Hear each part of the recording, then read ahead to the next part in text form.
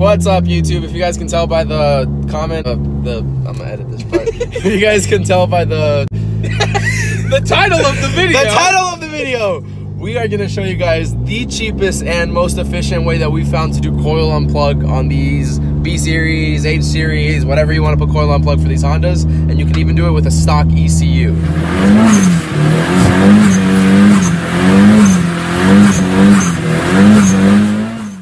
So we're over here with Shane. We are in Ocala to head over to Burton Racing, which is the guy that's going to be supplying us with the stuff to do it, as well as soldering into the ECU. I'm going to show you guys along with the ride and show you exactly how you can get this done for super cost efficient, or super, really cheap. How's it going? What's up, bud?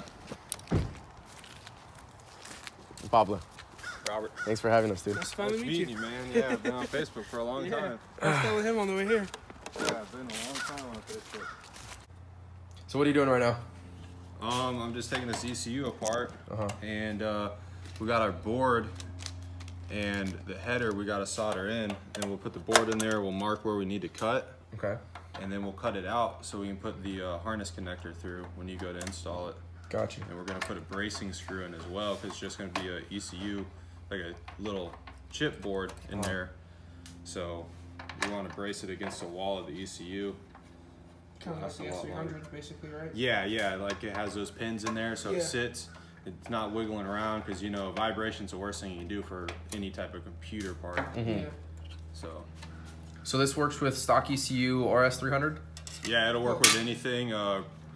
Completely stock ECU, Chrome, Neptune, S300. I've actually done one on an S100. Oh, wow. Nice. Guy sent it in, and he was like, hey, I got Honda. And I was like, okay, you got Honda. And then I got it, and it was like a little dinky thing. I was like, it's Honda, whatever, man. Like, you didn't lie to me. So. Yeah, if it works. Yep. It's awesome. So basically anything that's like based off of a stock ECU. Right, OBD1 ECU. OBD1 ECU. That's cool. Right now I'm just sucking the solder out of this joint. Nice. Then we'll put that header through, solder it up. So people can send in their ECUs and have you do all of this, right? Yep. We actually, a lot of people opt for that option. Like, we prefer people will pull their S300 out, so we're not, held responsible. Right. But if you send everything in, we get it all done in about 1 day, depending on when we get it, and we ship it back 2-day priority. Sweet. With tracking. Yeah. And we do international. We have a kit in Canada. We got a kit in the UK, and we got a kit that just went out to Hawaii last week. Awesome. And the benefits with this kit, you don't have to run like the extra box and all of that stuff. Right, stuff. everything mounts in the ECU. You plug your harness in, and then you run it out to your coils, and you plug it up to the correct dizzy wires, and that's it. That's all there is to it. You don't got to mount a box like Honda, and it doesn't cost $900 like AM. Yeah. Actually, I got an email from a guy just last week, and he was like, man, my car started up half a crank. That's better than it ever has. It feels, it runs smoother in boost, especially when VTEC comes on, because what this does, I mean, what the whole coil pack conversion does and is for, is it, your distributor, I think it draws like 10 amps or something. Well, each coil pack draws about 5 amps, so you're doubling your power distribution to your spark plugs, so you can get a stronger spark. So stronger spark, it's going to blow out less frequently, especially at high RPMs, and you can gap the plug a little bit bigger. The bigger you gap your plug without it blowing out, you're gonna make more power. For sure. In this kit, you can take your dead OEM distributor with a bad ICM, bad coil, and you can't find those parts that are, worthwhile to replace them, and you can still use that distributor in the housing, because all this kit needs is the YCP sensor in the bottom of the distributor, which barely ever goes bad. Those are like, when your distributor dies, that's never your issue. Yeah. Right. So we got this all soldered up. We're good to go. All I do is I set this in here, line it up. All right, we're setting this up on the Bridgeport. We're gonna mill this slot. Yeah,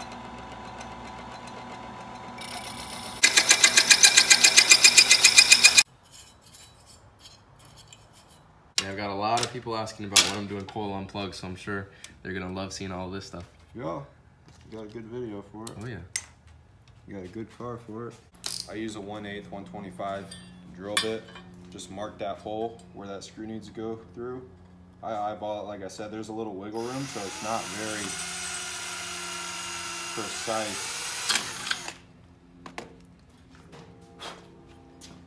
I just deburr the hole a little bit. In case anybody needs to stick their hand in there, they don't get cut up. Mm-hmm.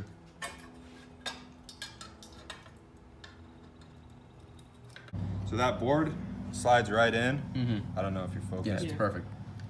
It slides right in. It's a good fit. You got plenty of room to get your harness in. There's a little latch on the bottom, and that'll line up with your harness. It only goes in one way. Okay. Now we're gonna put that screw through. We also supply all the components for coil connectors. We supply these connectors, which typically if you buy one of these from another dealer, you're just gonna get a pigtail, then you gotta solder your wires. I don't like that. Yeah. So we have these connectors with all the crimp pins and everything that you need for a one-piece connection, which I feel like if you're doing a motorsports component, I feel like that's definitely the way you should go. Right. Less things to go bad. Yep. Exactly. So what do you got going on right now?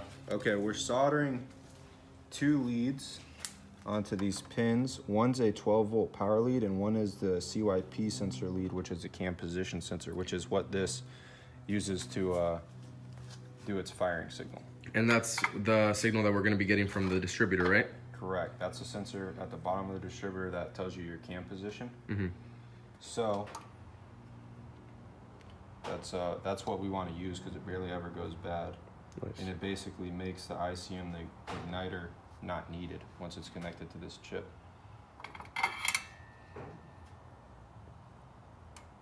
And like we mentioned earlier, you offer all the services to Right. do everything to the ECU just in case somebody is worried about not doing it correctly. Yep. I mean, we do pretty good soldering work. I'd say we're better than 90% of the people that send their S300 kits in or the chipped ECUs in. And I actually like this computer not having its stuff. If you send your ECU in and it has little issues, I'll communicate that with you and we can fix that while it's still in my hands. Or if you need boost by gear or you need it converted to VTEC, I stock hundreds of ECU components to actually do all that. It's good. So we just solder these on. And what I'll do is I'll kind of feed it through. I always leave mine kind of a little bit longer. That way in case anything happens on either side, you have a little bit extra wire in case you need to, whatever, reattach it or do whatever you need to. A lot of people, you know, they're hard on their ECUs and stuff comes loose, stuff breaks off. Right. Me. Mine just. And then this clip that they go in, you can actually, there's 2 holes. The bottom hole is where you put your wire, and the top you can put like a little thumbtack. You put it in there and it will release the wire in case you have to reconnect it. Oh, perfect. Serviceable. You got your small pin over here, that's your sensor, and then you got your big pin, which is your 12 volt. And you're gonna connect them just in that order. You're gonna start on, if you're looking at it from the top, you're gonna start right here on your left side, and you're just gonna press that in. So the top, and then this is the bottom, but it's gonna go to the middle. But they'll be in the same order. They won't cross over or anything. And with the full DIY kit, you provide instructions and whatnot on You how to do will it? be emailed a full PDF with colored pictures and written instructions. We got everything connected. Perfect. You want to explain to us real quick for the video Yeah. where exactly these pins are going to go onto? So here's your harness. Obviously you have 4 coil leads. And you have these 3 wires here that are gonna mount. We prefer you don't use the thermostat ground. So we mount this to the distributor. The ground? Yes, we put it through one of the 3 bolts. distributor bolts. We typically do the bottom left one on most cars because it's kind of hidden. And Then you got 2 spade leads. These are already cut for OBD2. So when you depin your OBD2 chassis harness or your distributor harness and you plug these in, you got a small one and you got a big one. The big one's power. The small one is to send the RPM signal back into the cluster. Now, what year is your car? The chassis is a 97. The harness is a OBD2A. The one that I have on it right now. So you will need to use this, but OBD2B cars, you don't need this. It'll pick the signal, the RPM signal for the tach comes out of the ECU. Okay. And then it goes to the tach. So you don't need this. You can, I mean, I don't recommend cutting it off, but I know guys want real clean bays. I would just kind of fold that back and heat shrink it up or do something like that. That way you have it, and who knows, you might swap shells. You might need it, you might sell it, who knows. So with OBD2A chassis, you need both of those. OBD2B, you'll need one of those. OBD1, you need both. OBD2A, you need both. OBD2B, you can get rid of your RPM lead. Perfect. So you just got a big spade and a big ring.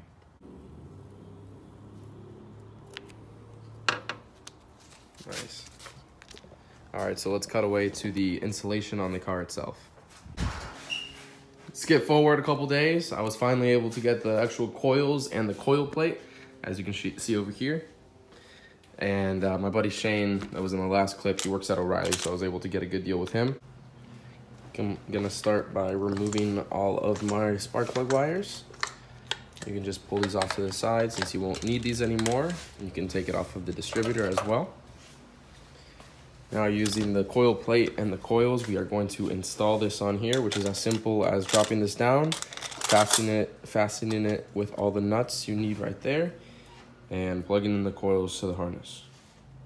Once you have your coil plate as well as the coils fastened down and all the wiring plugged in on that end, we're gonna run the wiring right under the distributor and loosen this mounting bolt for the distributor.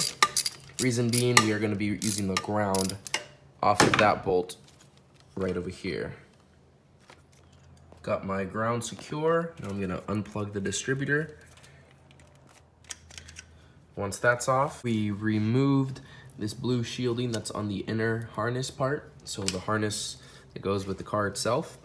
Then after that's off, the corresponding 2 pins, the signal and the power that we mentioned earlier on the harness side, are what we pull off for the OBD2. And I have some heat shrink right here that he provides in his kit. And we're just gonna correspondingly hook up the appropriate wires. So the thick one on the coil on plug harness goes to the black and yellow, which is the power. And the thin one, which is also on his harness, goes to the blue wire, which is gonna be the distributor signal. After you plug that in, just slip this over and heat shrink it on, and you can connect your distributor back. Now we've got both of the wires heat shrunk in. Next thing to do would be run the harness into the car itself. And what I really like about this kit, among other things, is that the harness is nice and long, so you can run it exactly how you like it. You can put it through one side of the firewall, the other side of the firewall, and you'll always have a good amount of slack, and you won't be really tight on anything. If you guys see my other videos, you know that we run our things through the center of the firewall where the AC components normally go, but since we don't have AC, obviously, we don't have to worry about that. We have everything in through there. And I'm just gonna pull that through the other side of the firewall. Pulls right through the firewall, no problem. And if you can see, we still have the ECU mounted on the stock location because this has more than enough room to clear the floorboard. So you don't have to worry about having your ECU mounted horizontally or anything. So this is as simple as plugging it right in. And there's only one way it goes since there is a little clip that retains it. Now that you've got it plugged in and secured, you can give it a little tug, not too hard because it is ECU, but you want to make sure that your clip is intact. And we are gonna just start the car over. And if it has a little trouble starting up, that's just because, you know, E85 and hasn't ran today. Oh, actually started right up first time. It almost never does that. But everything's working as it should. The board on the ECU is showing that it's properly functioning, as well as my on data. I'm going to pull up on data at the moment and make sure that everything is perfect, as I'm sure it is. Everything's running perfectly on data. No check engine lights, no problems accelerating.